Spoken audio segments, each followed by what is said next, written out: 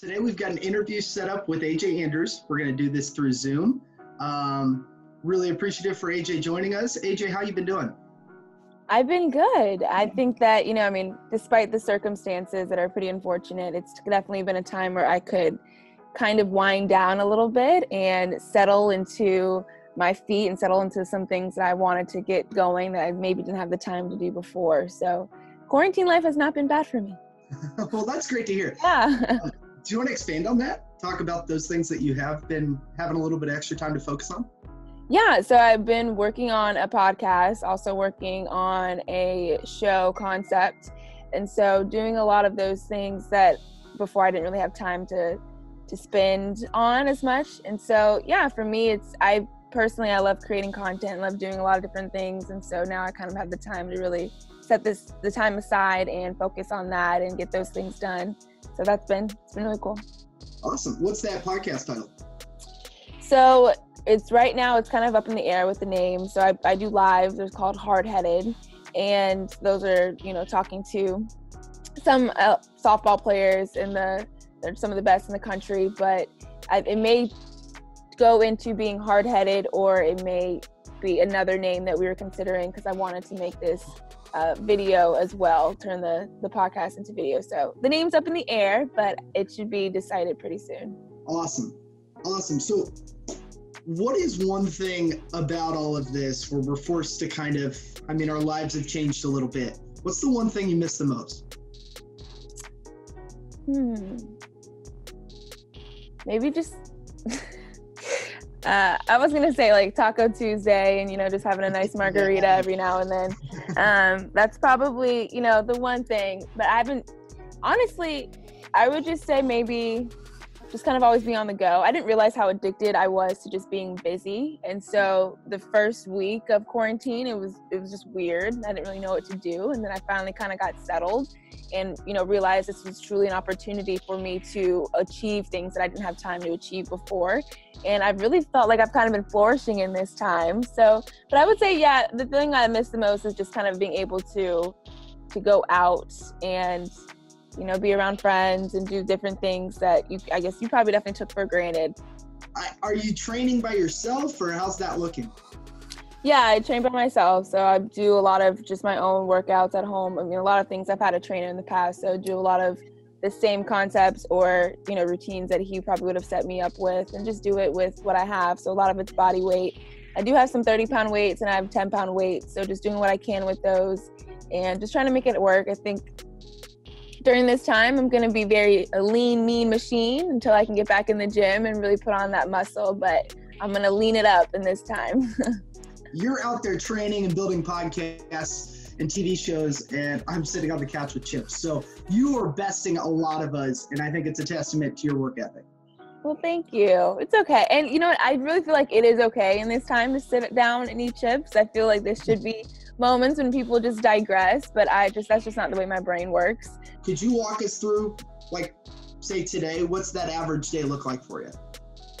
Yeah, well, I'll wake up in the morning and I like to meditate. So I'll wake up and I'll meditate. I like the sound of rain. So I'll either go meditate in the shower, or I'll put on a rain noise in my room or something and just kind of take 15 minutes to myself to really dive into what I want to, my long-term goals and my short-term goals for that day. Then I'll get up and I'll get dressed and I will come out and I'll just write down what I want to get done. I'll write down, my affirmations for the day and what it is I want to achieve.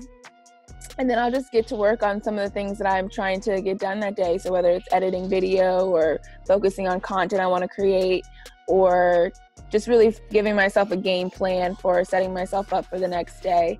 And then I'll go work out, and then I'll hit a little bit off of the tee and I'll hit off the tee and I throw by myself. So the balls I hit to the outfield, I'll pick a target and just try to hit that target every time I'm trying to throw them back.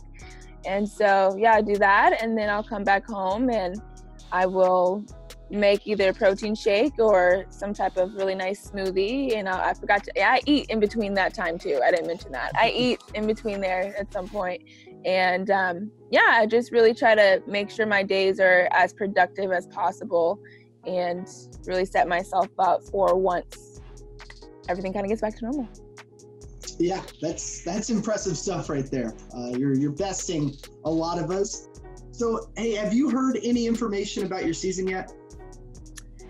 A little bit. So some stuff has been canceled. We were actually supposed to start. We had preseason games actually this weekend. Today was supposed to be our first game, and so then that clearly was canceled. And then we had games coming up in June, but due to the travel bans and different things like that, because there's a lot of foreign teams in the NPF league, that schedule is going to be altered a lot. So currently they just told us that the schedule is going to be altered. Hasn't told us in what way yet, but it's definitely going to be a little bit different. But as far as the league that I'm going to be competing in August, called Athletes Unlimited, that one's still full go. Nothing's changed yet as far as that league, but the NPF right now, it's just the scheduling is going to be a little different. Okay. And I know baseball's discussed having maybe everyone gather in one location or gather back at the spring trainings in Florida and Arizona. Have they discussed doing something like that where they play the season all at one location? No, that's not, at least not for the NPF. That hasn't been a discussion. For the Athletes Unlimited, that's what it was going to be originally anyway. Everyone was going to be in Chicago. So I think that one just works out perfectly. But as far as the NPF, because the team I'm on is in California, and then there's a Chicago team left, and then a Cleveland, I believe. And so it's going to be, I'm not sure what that looks like just yet. They haven't really said anything. Okay. Yeah. And say worst case scenario, you don't have a season. What would that look like for you? Would you just kind of pivot into that podcast, the show, and all that going on? I mean, for me, I'm always going to be full go. I'm not going to allow any circumstance to kind of change, my goals or what it is that I'm trying to achieve. It definitely would be very disappointing to not play. It would be weird, but to know that I still had another season coming up in August is definitely something that will console me a little bit more and make me feel a little bit better. But yeah, I mean, if I don't have the season which would be June and July, I would just be moving forward with all the other things that I'm passionate about, really trying to get those greenlit as much as I possibly can. Because I think sometimes you don't realize some things fall apart, so some things can fall together. And so I'm just trying to see the positive in this situation and just see if maybe that's what the case may be. Well, that's a fantastic attitude, and if we can all find our way to see the positive in it, I think we'll see some really good things come from this. Now say you guys do play, but they keep fans back. How would you feel about playing a game with no fans in the stands? Personally, I think it's a little odd, right? It would be a little uncomfortable. I feel like the first, though, it would feel like that. But I think after a while, we would get used to it. I mean, the difference is with, I feel, women's sports, right? We are truly playing because we're passionate about the game, right? It doesn't come down to money. It doesn't come down to how many fans are in the stands. Of course, that matters. Of course, we want that. But we're truly playing because this is a game that we don't want to give up. And so I think that when you ask a softball player, all right, you get this chance to play, but no one can come, they're going to jump at, okay, well, let's play. Right? It's ingrained in us because we want to continue playing the sport that we love. So personally, I don't feel like it would be that much of a factor for many softball players as maybe baseball, because, they're feeding off of the fans. It is something that they're truly in tune with more because just the circumstance they're in is a little bit different than softball. So, but I think it would be okay. It'd be weird at first, but we would definitely get used to it, and it wouldn't stop us from wanting to play the game. Yeah, and I mean, anytime you watch a softball game, there's a lot of chatter coming from the dugout. You've got your own fans sitting there on the bench next to you, and a lot of. Oh yeah, absolutely. I think we're all our own biggest fans, and it's a lot of fun. Softball games are fun. Yeah, they are. And honestly, like looking at this, and you look at an entire world deprived of sports right now, and sports is such a big deal in so many lives. I think there's a possibility, and I may be over anticipating this, but if softball was to come back and get TV cameras on the game, you guys might actually see an increase in popularity as a result. Oh no, I think there's no doubt about that. I think the conversation where people say the chicken or the egg, right, is that you give them the exposure and then you have the fans and the more income, or you wait till they have more fans and then you give them the exposure. But I think the best case study for that is college softball. At the end of the day, college softball is now the 4th highest revenue making sport behind the big 3, basketball, baseball, and football. And so the number 1 revenue making sport for women's sports. And that is all a testament to the fact that you see all those games on ESPN now, and that's happened over the last 3 years.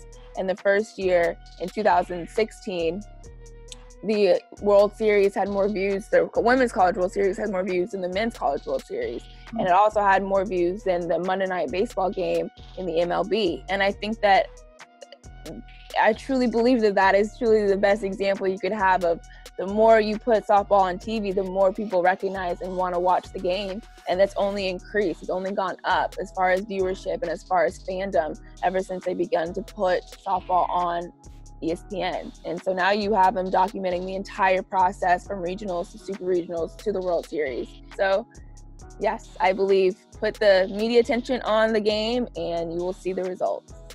Yeah, and I get excited about showcasing some of the best athletes in the world. I mean, yourself included, because I mean, you watch those games and it's like lightning fast, and it's crazy. Well, that was the list of stuff I wanted to get to. I got a couple quick fun things I want to go through at the end, just to give you a chance to show off your personality. You have such a great personality, as we've seen when you came up here as well. But do you have anything else you want to touch on with regards to softball before we get to those? I think this is truly a time where you can develop and realize who you are as a person and how that applies to who you are as a player. This is truly a moment to self-reflect and truly a moment to become mentally tough, so that you, when you are able to get back out to being physically tough, you have mastered that. Because I think your mental toughness is probably 80, maybe 90% of your success as an athlete.